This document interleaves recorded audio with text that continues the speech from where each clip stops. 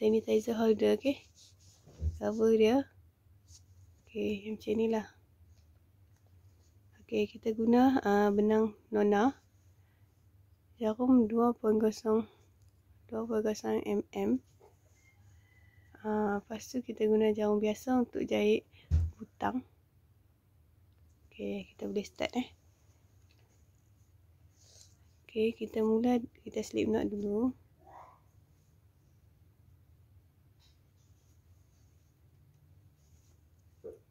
Okay, kemudian kita buat 20 chain. 1, 2, 3, 4, 5, 6, 7, 8, 9, 10, 11, 12, 13, 14, 15, 16, 17, 18, 19, 20. Okay, 20 chain.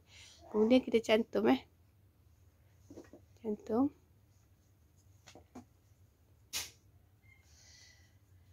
Okay. Okay, kita naik satu chain dan kita akan buat 19 lagi. Yang ni dah jadi satu single. Kita akan buat lagi 19 single, cukupkan 20 single. Okay, ni satu 2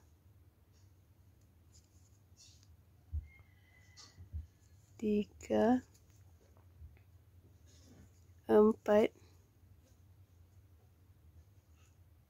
5 6 7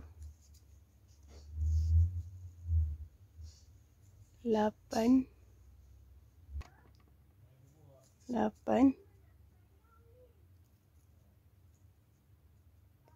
9 10 11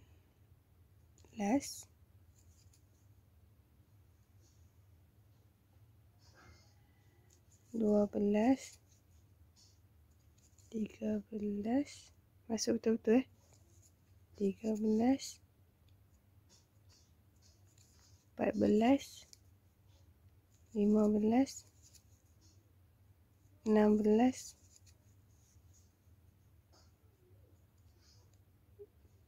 17 18 19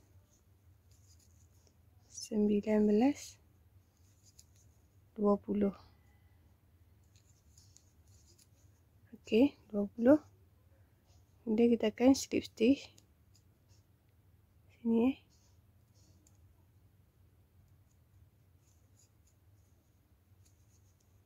Okey, kita dah cukup 20. Kita dah boleh masuk. Kalau kita punya tudung dia besar sikit, kita buatlah banyak chain lagi Okey, dah siap 20. Kita buat lagi satu row untuk satu single setiap lubang Okey, 20 juga, 20 single juga. Okey, 1 2 3 4 5 6. Benang tadi kita buat sekali 7 8 9 10 11 12 13 14 15 16 17 18 19 20. Okey, 20 kita slip stitch mana Okey, kita dah siap 2 row. Okey, untuk row yang ketiga kita akan buat 5 chain. 1 2 3 4 5.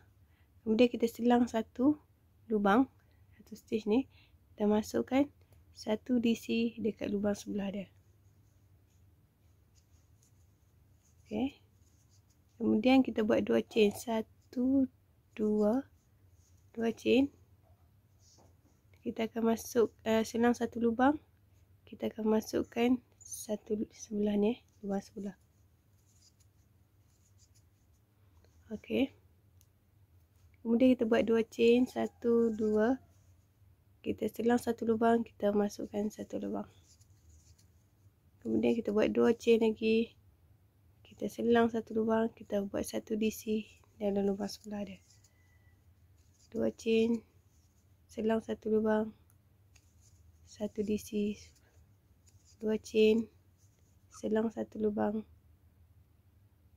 lubang yang ke sebelah dia. Selang 2 chain, 1 2, selang satu lubang.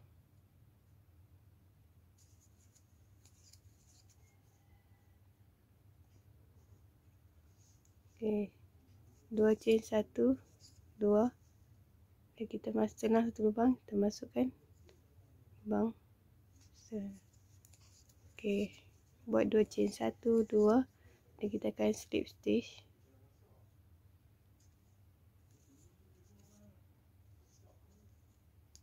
Okey, kita slip stitch. Okey. Kemudian kita akan buat row yang keempat. Okey, row yang keempat kita akan buat masuk sini. Okey, kemudian kita buat 3 chain, 2 3. Kita buat 1 DC. 1 DC dalam lubang yang besar ni. Okey, maksudnya dia ada 2 DC, 2 double crochet dalam lubang yang besar tu. Kita buat 1 chain, 2 DC dalam lubang yang besar tu. Okey, 1 chain, 2 DC.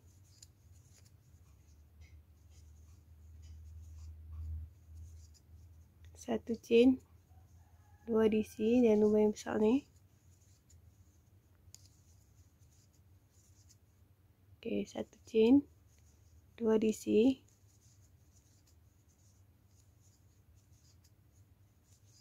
1 chain, 2 DC.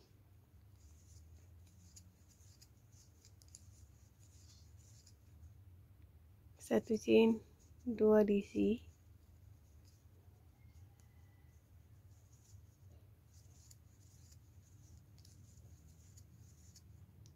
1 chain, 2 DC. 1 chain, 2 DC. 1 chain, 2 DC.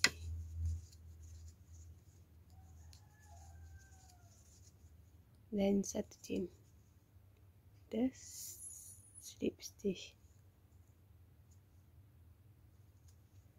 Okey. Kemudian kita akan buat row yang kelima. Kita akan buat 3 chain. 1 2 3. Dan kita akan masukkan 1 DC di sini. 1 chain, 2 DC. 1 DC, 2 DC.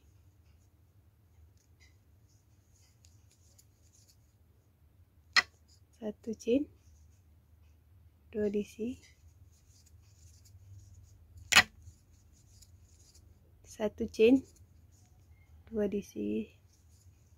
Dekat DC yang sama tu Okay, kita buat sampai sini. Dan kita akan slip stitch. Okay, kita akan yang last ni kita akan buat 1 chain dan kita akan slip stitch. Slip stitch. Dan kita akan ulang balik buat 3 chain. 1 DC, 1 chain, 1 DC, 1 DC. Okey, kita akan ulang step ni sampai kita buat 8 row Okey, ni ada 1 row, 2 row. kita akan buat sampai 8 row macam ni. Pattern macam ni kita akan buat sampai 8 row. Okey, Umu dah siap ni 8 row macam ni. Kiranya dia dah siap 1 2 3 4 5 6 7 8 9 10 11. Okey, 11 row 1 2 3 4 5 6 7 8 9 10 11. Okey, Umu dah siap 11 row. Kalau yang pattern ni Umu dah siap 8 row. Okey. Kiranya semua ni 11 row dah. Okey, kita akan sambung dia buat row yang ke-12. Kita akan buat 3 chain dan kita akan buat DC setiap lubang Okey, DC setiap lubang.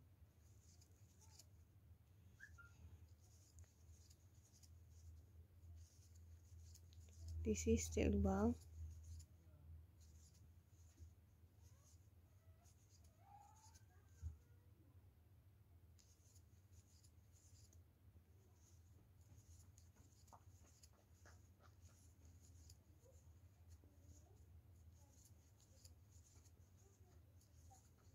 Okey, DC.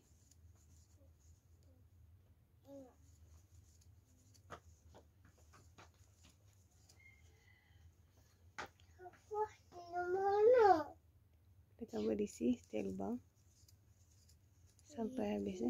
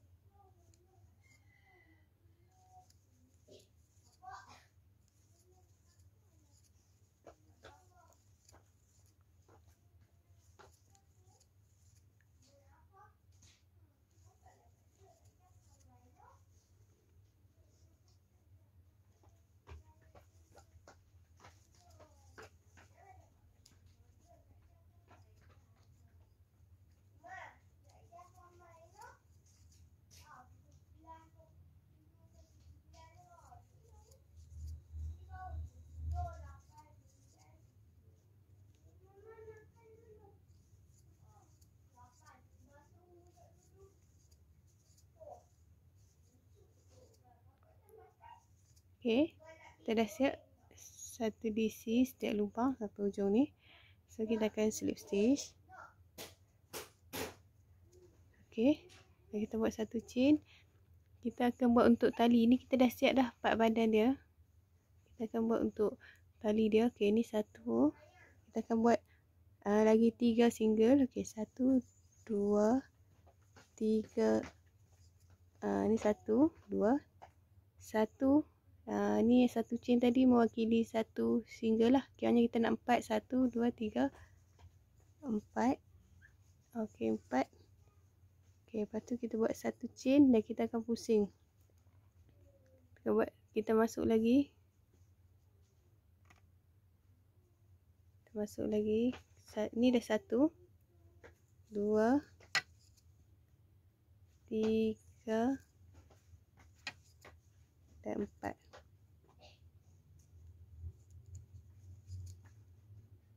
Okey, kita buat 1 chain.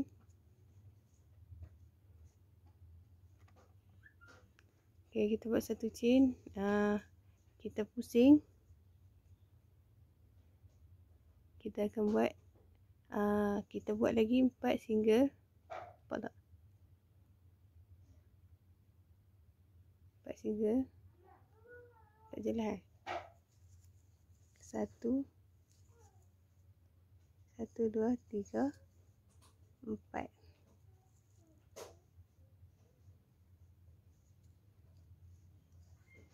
Okey, kita buat 1 chain dan kita pusing. Masukkan.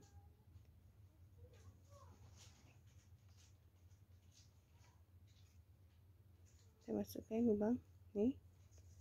Okey, 2 3 dan 4.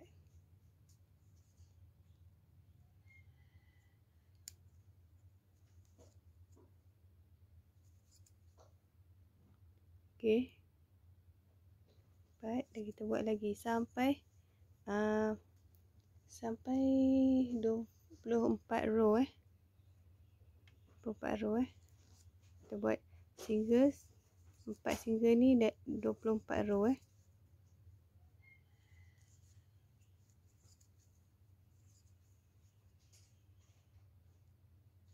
Kita buat 24 row. Mu dah siap 24 row untuk tali. Okey. Kita akan buat kita pusing. Kita buat satu chain. Dan kita akan pusing. Kita akan masuk balik sini.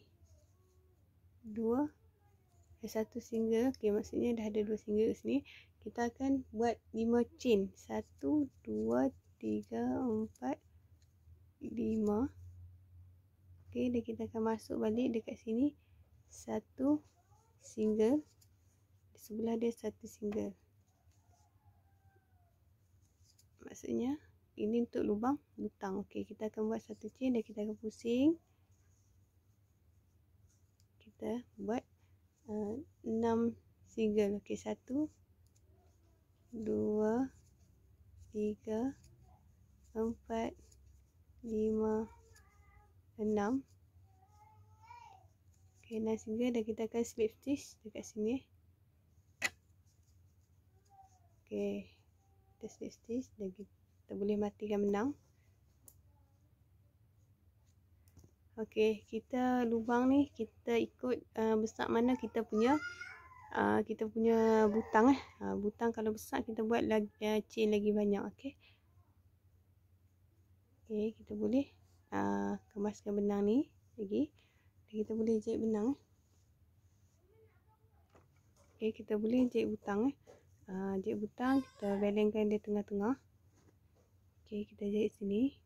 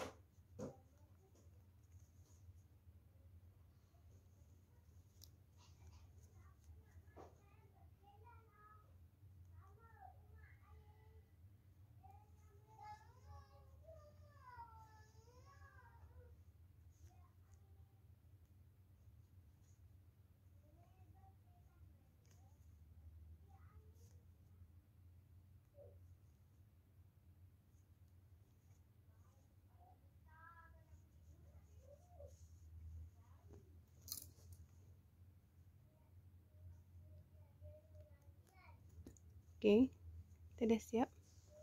Kita boleh masukkan.